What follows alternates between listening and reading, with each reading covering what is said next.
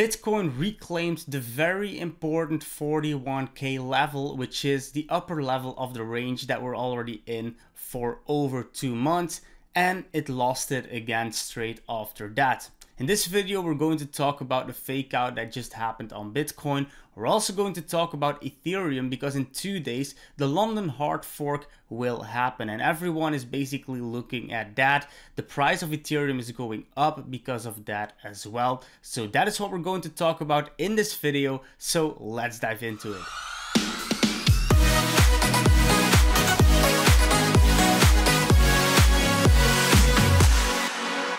Hey there everyone, what is going on? Welcome back here at Young and Investing. For those who are new to the channel, my name is Quentin. If you're new here, make sure to be subscribed and also please hit the like button if you think it was a great video.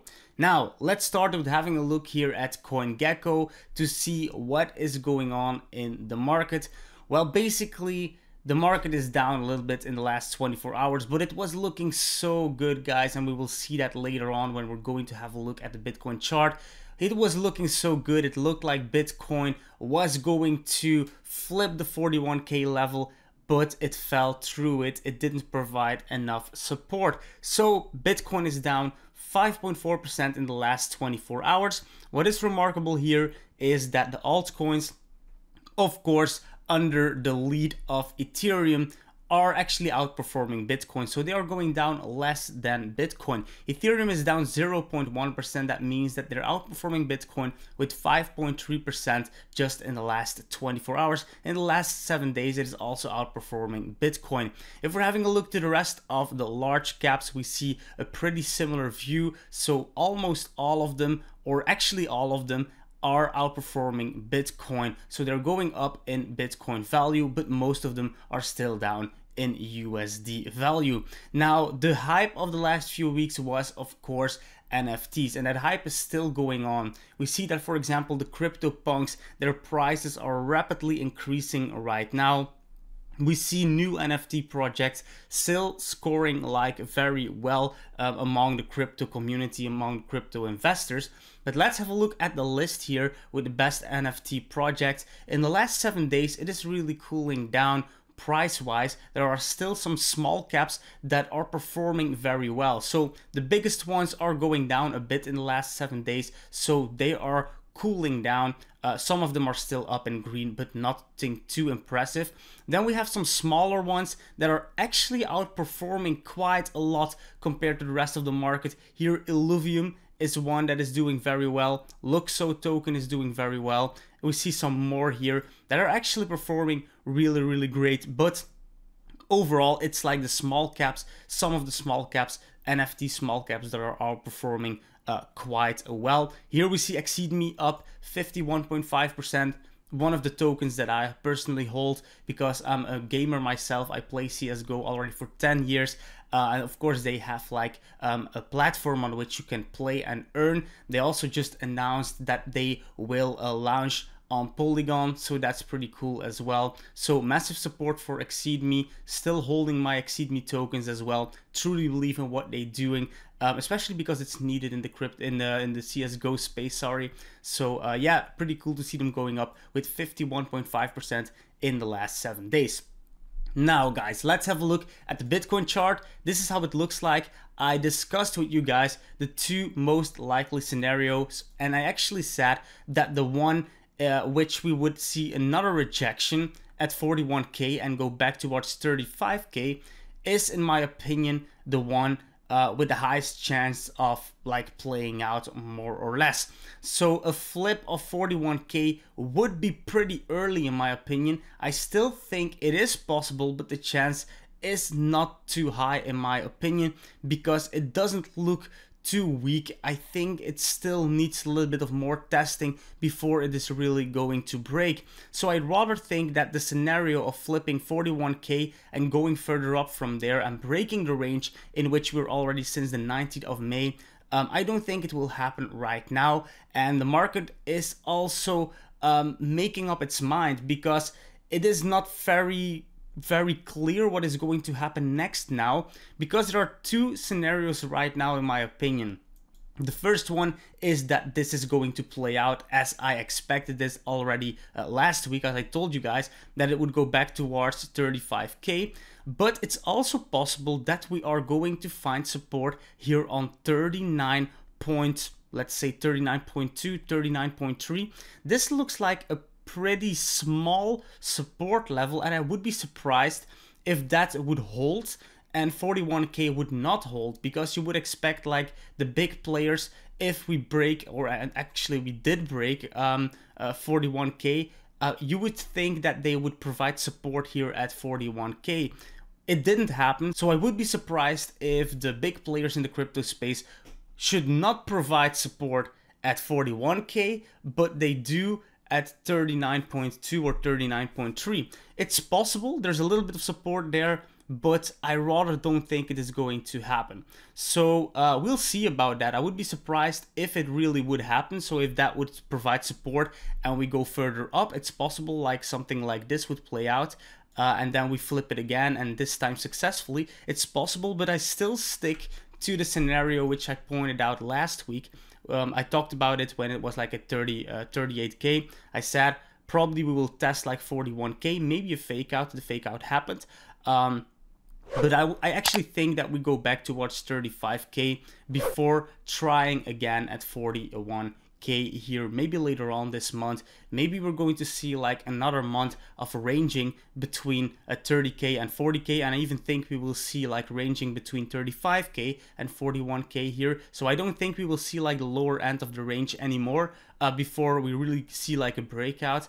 So I think this is possible for the next few weeks before we're going to break out, truly break out of the range and continue our way up. This is actually the scenario that I already talked about since the end of May. I talked about it, about like ranging between these two levels for like months, and I would expect a breakout to happen in September. I already said that since the end of May. I stick to that, and right now it seems more and more likely that this is going to play out exactly as I talked about at the end of May. So we'll see about that, but I think this is still the most likely scenario. The only thing that could happen is that we bounce or have enough support at 39.3 or 39.2k and go again above 41k and continue our way up. This can still happen, but I think the chances are still higher that we will see this scenario playing out over the next few weeks. Now I want to discuss Ethereum as well, because look at Bitcoin. You see that Bitcoin had like a very good streak of green candles here, 1 red here, and then 3 red in a row. Well, Ethereum is actually doing even better. Ethereum is currently printing its 13th green daily candle in a row. That is absolutely insane. I don't remember the last time that I saw like 13 daily green candles in a row for a big cap such as Ethereum. That is really an insane performance. If you guys know another streak like this or a bigger one, let me know in the comment section down below. Maybe this is even a record for crypto. I don't know. I'm not going to figure that out precisely to see like the longest streaks, etc. But it's probably close to that, because 13 in a row, that's very unique. Of course, this is because of anticipation that the London hard fork will happen in 2 days. So I expect this streak to probably end maybe tomorrow or the day after, because there is like a lot of anticipation right now. But we know that in crypto it often happens that you see like a buy the rumor, sell the news price action. So they're anticipating on the London hard fork with, of course, the very important EIP 1559, the new fee structure that will be implemented. But I think when it's really going to happen in 2 days, that the price will go down, that some traders will take profits out of their position. So it's very likely that we will see like a red candle probably in 2 days, or maybe even tomorrow already. But still, it looks really good. And if we're having a look at the pattern of Ethereum, we see that this is a very, very important trend line here.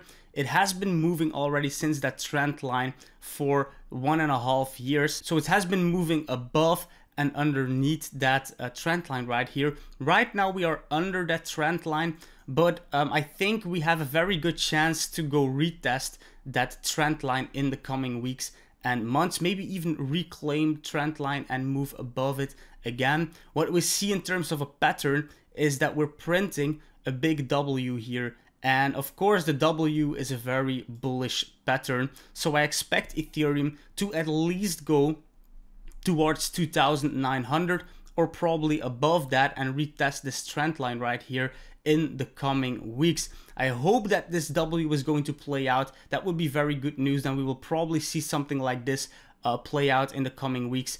And then from September onwards or so, together with Bitcoin, we will probably see like a breakout and go back towards all-time highs. I wouldn't be surprised if this all would happen very quickly, not only for Bitcoin, but also for Ethereum and the other altcoins, so that a lot of the retail investors that went out of their positions a few months ago because of fear would totally miss out on this entire run back up towards previous all-time highs.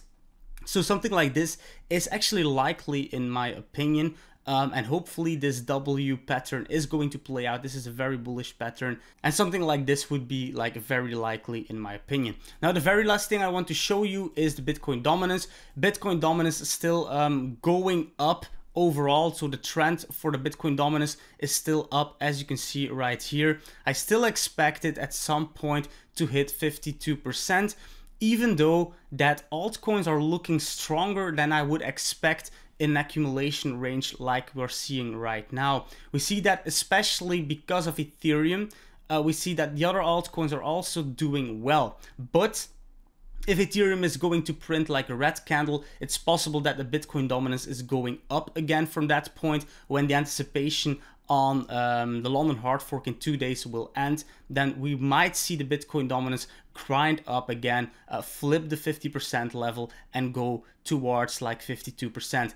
From that point onwards, I think we will break down again, because I think this will provide enough resistance so that we will break this trend line and continue towards the yearly lows, which are at 40%. I expect a new alt season to occur still somewhere this year, maybe the last month of the year, December or so, but I think it will be a very violent alt season. Maybe we can even take out like the yearly lows here and then go lower. I think towards the end of the cycle, because I do still believe that we didn't see the top of the cycle, but towards the end of the cycle, I think we will see like a new low here and maybe even a new all-time low, which is right now at 35%, and it's possible that we will see it go lower at the end of the cycle. Of course, it will have like more ups and downs than I drew right here, so something like this can also happen. But I think the point is that we will probably see like the altcoin dominance rise and the Bitcoin dominance fall down for the rest of this cycle, but I still think it will first recover towards 52%, but we will see about that. I think it still depends strongly on how strong Ethereum will be. If Ethereum is going to be very strong, then I expect the Bitcoin dominance to not even hit 52%. Maybe 50% is going to be like the resistance that actually will start like the reversal of the Bitcoin dominance down again. Or if Ethereum is showing some weakness after the anticipation on the London hard fork, then it's possible that we will see it go back towards 52%. But I think overall this year Ethereum is looking very strong, so I still expect something like this to play out. Whether this is at 52% or at 50%, I expect a breakdown towards the yearly lows again later on this year. Alright guys, that is it for the video. I hope you enjoyed it. If so, please give it a like. If you're new to the channel, make sure to be subscribed, and I see you next video. Cheers, bye bye.